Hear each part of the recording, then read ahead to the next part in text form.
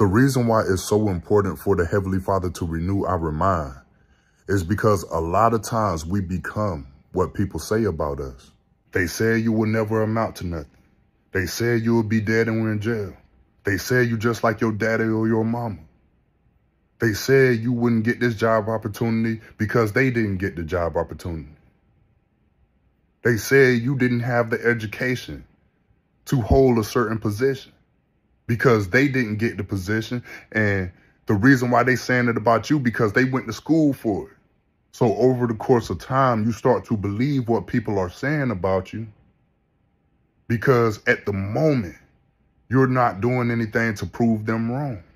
But it's up to you to either believe what they say about you or you choose to do something different. Not trying to prove them wrong, but prove yourself right by believing that with man it is impossible, but with God, all things are possible. Sometimes the thoughts that people project on you could be how they feel about themselves. And it can leave you in a negative space that's going on in your mind. Or sometimes we could be heavily influenced by the things we watch. So instead of trying to become who the Heavenly Father created us to be, we start to try to become what we see on social media or television. Or we try to do the stuff we hear in the music. That's why it's so hard to become you.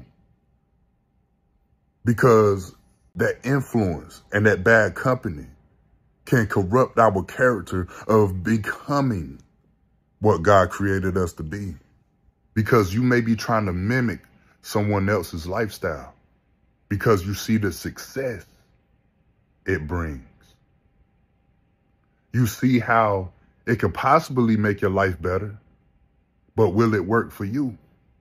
That's how the devil traps people into a lifestyle that leads them away from the Heavenly Father. And it can be challenging trying to see yourself in a different light when you look in the mirror. So the Heavenly Father has to give you a new vision of how you see Him and yourself by renewing your mind. And it will require you to step out of your comfort zone, because if you stay in a place where you're comfortable at, you will never try to do anything different. And you will only do just enough to get by in this life. But when you step out of that comfort zone, that's how the Heavenly Father can take you to levels that you never even thought was possible. And you begin to learn new things. Things that's going to eventually become a skill set that you didn't have before. See, the Heavenly Father has to change the way we think.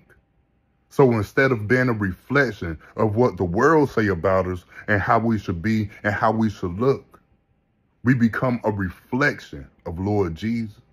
And He was clothed in humility. He was humble about His position. He never thought too highly of Himself. He kept the Heavenly Father first at all times in His life, no matter where He was. It didn't even matter who was around. It didn't matter what they said about Him. He stood on His faith, and that's how we ought to be. That's the whole purpose for the Heavenly Father to renew our mind. Because if we continue to live in the world, we will always have a carnal way of thinking, and we will be self-centered. So by the Father redirecting the way we think so that we have our mind set on heavenly things, not worldly things, it will affect our heart also. Because whatever's in a person's heart is who they will be outwardly when they dealing with people and when they deal with themselves. So the devil worked hard trying to keep us in bondage by keeping the wrong stuff in front of us. It's hard to become free from bondage when you're chasing the stuff that's in this world. That's the trap. The devil will always try to place something that's enticing in front of you, that's hard to look away from. See, Lord Jesus said, if you keep your focus on him, he will keep you in peace. But in the world you shall have tribulation, but be of good cheer, for he has overcome the world. The true test is not really to overcome the world. It's to overcome yourself. That's the true test. When the devil try to tempt you, when the devil is attacking you, when people start to test your patience, when your loved ones ain't treating you like how you treat them, when you falling out of love with certain people, when you gotta love people from a distance. And the scripture tell us how we should conduct ourselves. When they say, be slow to speak, slow to wrath, but swift to listen. See, the scriptures that the Heavenly Father provide us with are teaching us about ourselves. And it's also teaching us what we should be focusing on. And that's the Heavenly Father and Lord Jesus. Don't allow this stuff in this world to distract you. It's not about overcoming the world. It's about overcoming yourself. Because when you overcome yourself, only then will you win the war against the world. First, you got to win the war against yourself. And it starts in your mind. The devil don't have that much power over our life. It's what we allow in our life that gives him access to cause torment, to cause pain, to cause hurt. We give the enemy access to steal our joy. We give the enemy access to steal our peace. See, even the scripture tells us the motive of the enemy. He come to kill, steal, and destroy. That's his whole motive. And the only way he can bait you into that trap is by placing worldly things in front of you in order to keep you chasing after whatever it is that's in your heart. A lot of the times the enemy will use your heart desire to try to pull you away from God. So what the Heavenly Father say? Once again, it goes back to the scripture. He said, seek after the kingdom of God and all his righteousness. Then will all these things be added to you. See, when your heart is in the treasure place of the Heavenly Father, what can the enemy steal from you? Every good gift comes from the Heavenly Father from above.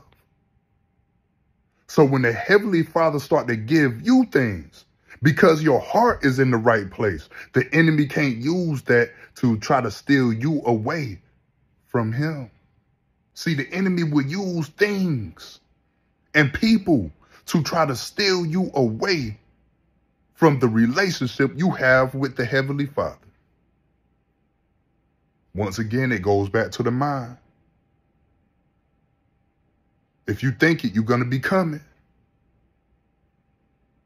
If those thoughts enter into your heart, that's who you're going to be when you look in the mirror.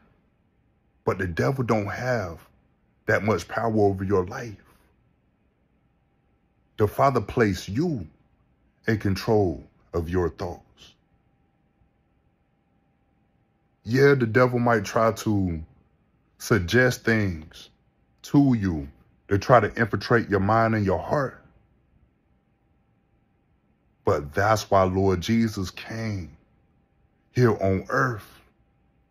That's why he laid his life down at the cross. Because he was breaking that stronghold that the world has upon our souls. We have dominion. We have power over the devil through Lord Jesus. But if you don't believe that with faith, the enemy will use every opportunity he has to try to keep you in a stuck place.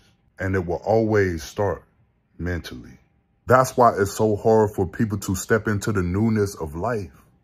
Because you want the Heavenly Father to do things in your life. You want him to transform everything about you. You want him to give you a clean spirit, a new heart with a renewed mind.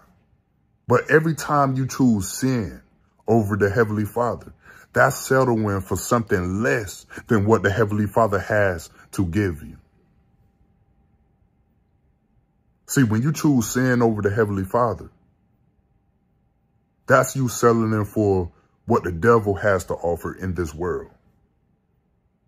See, the devil wants you to chase after something that's literally only temporary. So a separation must happen from the old to the new in order to receive the transfer of power against the enemy that the Heavenly Father provided for us through Lord Jesus. Everything you need is attached to who God created you to be. And that's a part of the new you, the new way of thinking, the new way of speaking. Because what's in your mind and what's in your heart is typically what you allow yourself to say out of your mouth. And it goes back to the scripture. The tongue is a raging fire that can defile the whole body if you allow it. There is life and death in the tongue. That's why the Heavenly Father don't like gossip. Because sometimes people will say things in a conversation that's not even true. And when that rumor begins to spread, it could be detrimental for the person they're talking about. Now that person don't even know what's going on. Because somewhere in that conversation, there was a lie that unfortunately, a majority of people believe. Don't fall into that trap. We got to be careful what we say about ourselves. We got to be careful what we say to people. Allow every conversation to be pleasant. Grievous words stir up strife, but a kind word turns away wrath. Everything we do should be to represent the kingdom of God through Lord Jesus by having faith. We should learn how to have the same patience with people the same way the Heavenly Father has with us, because we all have fell short of the glory of God. And that probably won't be the last mistake that we make. But you gotta make that conscious decision to speak the words of life in every situation, whether it be good or bad. So it's important that the Heavenly Father change the way we think. And it's important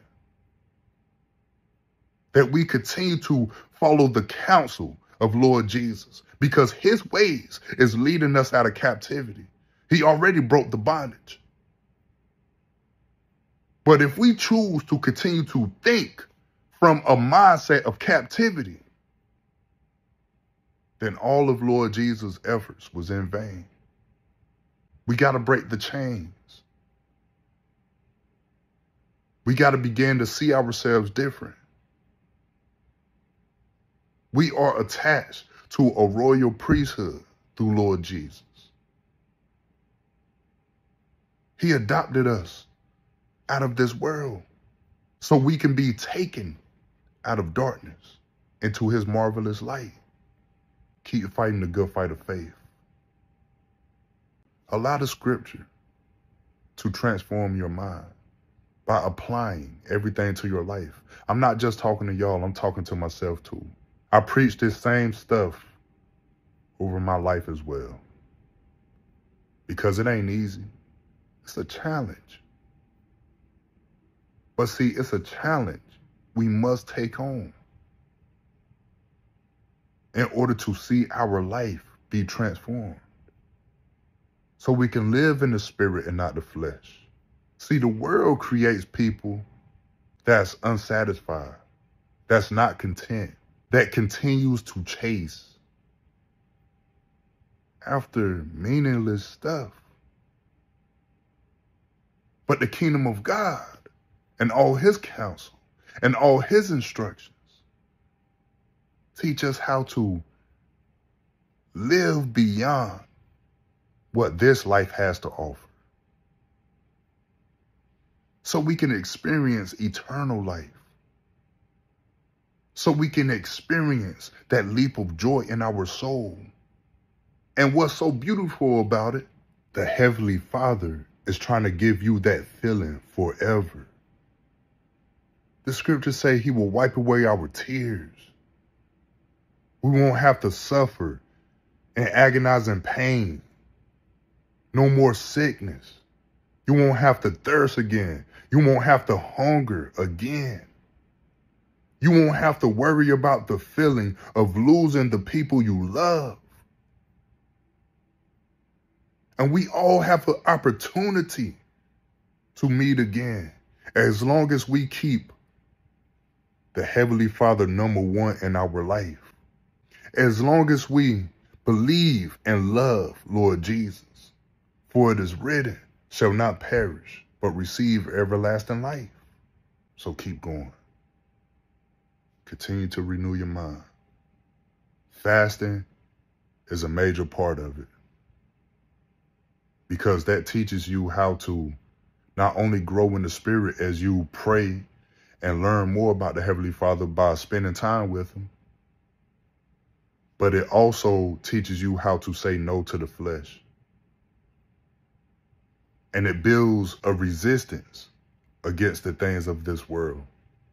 So when you think about Lord Jesus, that's why he used to fast so much when he had to do something major. Because he had to build himself up in the spirit in order to do it, because even Lord Jesus said, take this cup away from me. Is there another way? But nevertheless, let my Father's will be done. So it's important to fast. Anoint your head with olive oil and keep going. This is something that I'm currently experiencing in my life.